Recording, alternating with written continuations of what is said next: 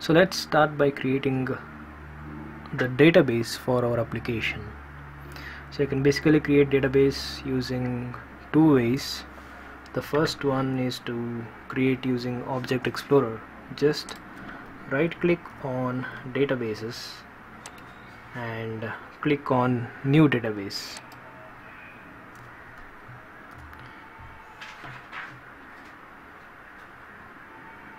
So here you can give the database name. Let's say we are creating employee DB. We'll call it as employee DB, but let's not create it in this way. We'll create using the query editor.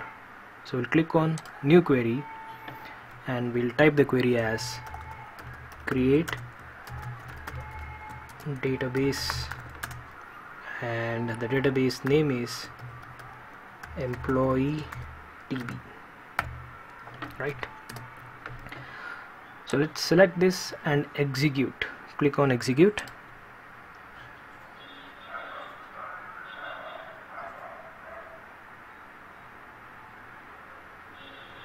So the database has been created. Just right click on databases and click on refresh.